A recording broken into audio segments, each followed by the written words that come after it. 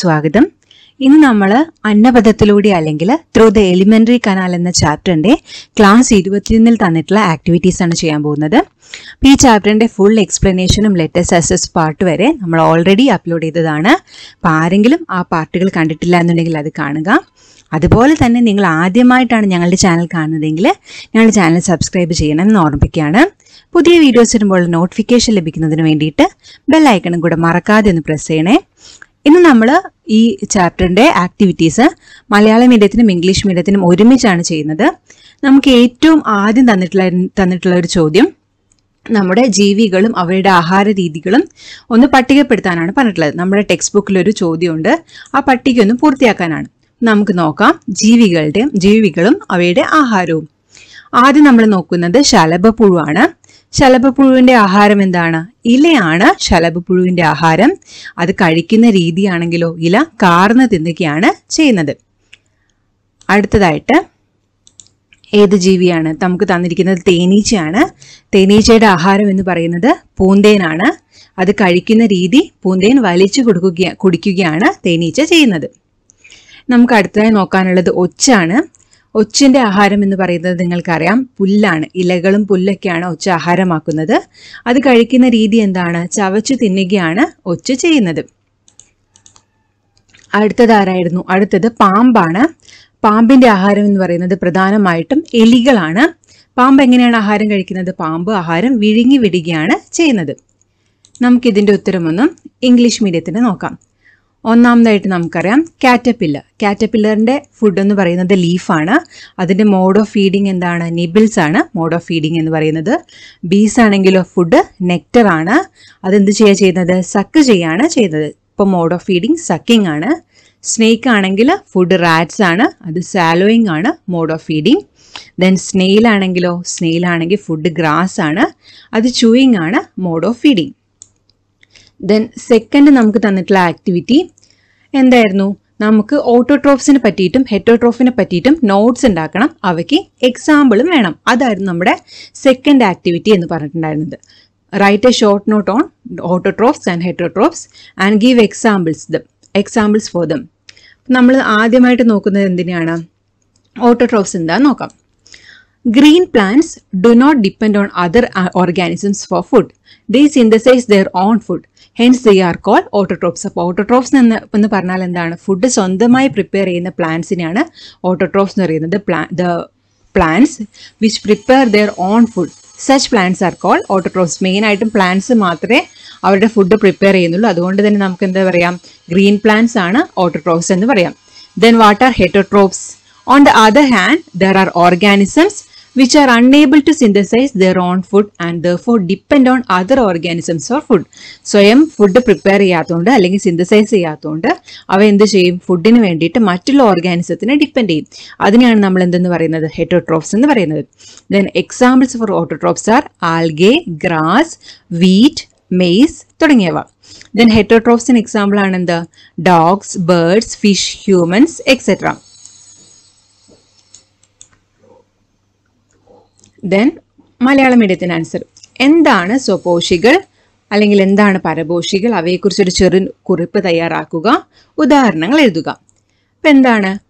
ആഹാരത്തിന് വേണ്ടി മറ്റു സസ്യങ്ങളെ ആശ്രയിക്കാതെ അല്ലെങ്കിൽ മറ്റു ജീവികളെ ആശ്രയിക്കാതെ സ്വയം ആഹാരം നിർമ്മിക്കുന്നവയാണ് സ്വപോഷികൾ. ഇപ്പം സ്വപോഷികൾക്ക് ഉദാഹരണമാണ് ഹരിതസസ്യങ്ങൾ. എന്നാൽ സ്വയം ആഹാരം നിർമ്മിക്കാൻ കഴിയാത്ത ജീവികൾ ആഹാരത്തിനായി മറ്റു ജീവികളെ ആശ്രയിക്കുന്നു. അവയെ നമ്മൾ പരപോഷികൾ എന്നും പറയുന്നു. സ്വപോഷികൾക്ക് ഉദാഹരണമാണ് ആൽഗകൾ, പുല്ല്, ഗോതമ്പ്, ചോളം തുടങ്ങിയവ. പരപോഷികൾക്ക് ഉദാഹരണങ്ങൾ നോക്കിക്കേ. നായ്ക്കൾ, പക്ഷികൾ, മത്സ്യം, മനുഷ്യർ എന്നിവ പരപോഷികൾക്ക് ഉദാഹരണങ്ങളാണ്. മൂന്നാമത്തെ ആക്ടിവിറ്റി എന്ന് പറയുന്നത് write a short note on external parasites and internal parasites ആയിരുന്നു. Then external parasites are those that leave on the outside of the body. നമ്മുടെ ശരീരത്തിന് പുറത്ത് താമസിക്കുന്ന അല്ലെങ്കിൽ പുറത്ത് വസിക്കുന്ന ജീവികളെ അല്ലെങ്കിൽ പാരസൈറ്റുകളെയാണ് നമ്മൾ എക്സ്റ്റേണൽ പാരസൈറ്റ്സ് എന്ന് പറയുന്നത്. സാധാരണ എക്സ്റ്റേണൽ പാരസൈറ്റിന് ഉദാഹരണമാണ് ഫ്ലീസ്, ലൈറ്റ്സ്, മൈറ്റ്സ്, ടിക്സ് ഒക്കെ എക്സ്റ്റേണൽ പാരസൈറ്റ്സിന് ഉദാഹരണങ്ങളാണ്. ദെൻ ഇന്റേണൽ പാരസൈറ്റ്സ് എന്ന് പറഞ്ഞാൽ എന്താണ്? നമ്മുടെ ശരീരത്തിനകത്ത് താമസിക്കുന്ന, അപ്പോൾ ഗ്യാസ്ട്രോ ഇൻഡസ്ട്രിയൽ ട്രാക്റ്റിനകത്തൊക്കെ താമസിക്കുന്ന റൗണ്ട് വേംസ് പോലെയുള്ള പാരസൈറ്റ്സ് ആണ് internal parasites. Internal parasites are those which leave inside our body. Examples are roundworms. Then loose and flea are external parasites. Examples for external parasites are loose, flea. Then example for internal parasite is worm. നമുക്ക് ബാഹ്യപരാദങ്ങളെക്കുറിച്ചും അർദ്ധപരാദങ്ങളെക്കുറിച്ചും എന്താണ് ഒരു ചെറുകുറിപ്പ് തയ്യാറാക്കാനുണ്ടായിരുന്നു. ഉദാഹരണങ്ങൾ നോക്കിക്കേ. എന്താണ് ബാഹ്യപരാദം എന്ന് ആദ്യം നോക്കാം. ശരീരത്തിന് പുറത്ത് ജീവിക്കുന്നവയാണ് ബാഹ്യപരാദങ്ങൾ. നായ്ക്കളെയും പൂച്ചകളെയും ബാധിക്കുന്ന സാധാരണമായ ചില ബാഹ്യപരാദങ്ങളാണ് ഈച്ചകൾ, പേൻ തുടങ്ങിയവ. ഇനി എന്താണ് ആന്തരപരാദങ്ങൾ? ശരീരത്തിനകത്ത് ജീവിക്കുന്നവയാണ് ആന്തരപരാദങ്ങൾ. ഈ ഉദാഹരണങ്ങൾ നമുക്ക് നോക്കാം. പേൻ, ചെള്ള് എന്നിവ ബാഹ്യപരാദങ്ങളാണ്. എന്നാൽ വിര എന്തിനുദാഹരണമാണ്? ആന്തരപരാദത്തിന് ഉദാഹരണമാണ്. നമുക്ക് ഏറ്റവും അവസാനമായിട്ട് ഇതുപോലൊരു ആക്ടിവിറ്റി തന്നിട്ടുണ്ടായിരുന്നു, ഒരു ടേബിൾ തന്നിട്ടുണ്ടായിരുന്നു. ഇതിൽ പ്രവർത്തനം 1 പട്ടിക പൂർത്തിയാക്കാനുള്ളത് നമ്മൾ ഓൾറെഡി ചെയ്തതാണ്. ഇനി എന്താണ് രണ്ടാമത്തെ പ്രവർത്തനം നമുക്ക് നോക്കാം. ഏതാ നമ്മുടെ പ്രവർത്തനം? തന്നിരിക്കുന്ന ജീവികളെ നമുക്ക് തരംതിരിക്കാനുണ്ട്. എങ്ങനെയാണ് തരംതിരിക്കേണ്ടത്? അവയെ സ്വപോഷികളെന്നും പരപോഷികളെന്നും തരംതിരിക്കണം. നോക്കിക്കേ, സ്വപോഷികൾ ഇതിൽ ഏതൊക്കെയാണ്? തരംതിരിച്ചാൽ മാത്രം പോരാ, കൂടുതൽ ജീവികളെ ഈ പട്ടികയിൽ ചേർക്കുകയും വേണം. സ്വപോഷികൾക്ക് ഉദാഹരണമാണ് തെങ്ങ്, ആമ്പൽ, ജലസസ്യങ്ങൾ, ആൽഗകൾ, പുല്ല്, ഗോതമ്പ്, ചോളം തുടങ്ങിയവ. ഇതിൽ പരപോഷികൾക്ക് ഉദാഹരണം, പരപോഷികൾ എന്ന് പറഞ്ഞാൽ എന്താ? സ്വന്തമായി ആഹാരം നിർമ്മിക്കാതെ ആഹാരത്തിന് വേണ്ടി മറ്റു സസ്യങ്ങളെ അല്ലെങ്കിൽ മറ്റു ജീവികളെ ആശ്രയിക്കും. അവയ്ക്ക് ഉദാഹരണങ്ങൾ നോക്കിക്കേ. ആന, അണ്ണാൻ, ഉറുമ്പ്, മൂടില്ല താളി, അമീബ, നായ്ക്കൾ, പക്ഷികൾ, മത്സ്യം, മനുഷ്യർ എന്നിവ പരപോഷികൾക്ക് ഉദാഹരണങ്ങളാണ്. അടുത്ത മൂന്നാമത്തെ ആക്ടിവിറ്റി എന്തായിരുന്നു?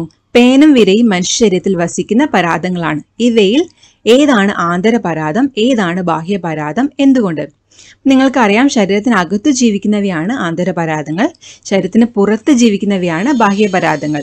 ഇവയിൽ ഏതാണ് ബാഹ്യപരാദം? പേനും വിരയുമുണ്ട്. ഇപ്പൊ ഏതാണ് ബാഹ്യപരാദം? പേൻ ബാഹ്യപരാദമാണ്. കാരണം എന്താണ്? അത് ശരീരത്തിന് പുറത്താണ് ജീവിക്കുന്നത്. ഇനി ആന്തരപരാദത്തിന് ഉദാഹരണമാണ് വിര. നമുക്ക് ഈ ആക്ടിവിറ്റി ഇംഗ്ലീഷ് മീഡിയത്തിനെയും കൂടി നോക്കാം.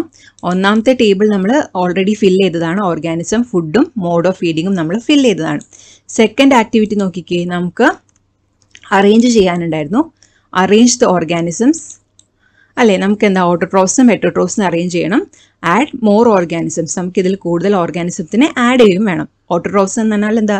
ദേ പ്രിപ്പയർ ദെയർ ഓൺ ഫുഡ് അല്ലേ? അത് തന്നെ എക്സാമ്പിൾസ് ആണ് coconut tree, water lily, aquatic animals, algae, grass, wheat, maize, etc. Then heterotrophs, they depend other organisms for their food. Heterotrophs in example ആണ് elephant, squirrel, amoeba, ant, cuscuta, dogs, birds, fish and humans. Then last ഏതായിരുന്നു? നമ്മുടെ last ഒരു ക്വസ്റ്റ്യനും കൂടി ഉണ്ടായിരുന്നു. Loose and worms are parasites that inhabit in the human body. Which is an internal parasite? Which is external parasite? Why?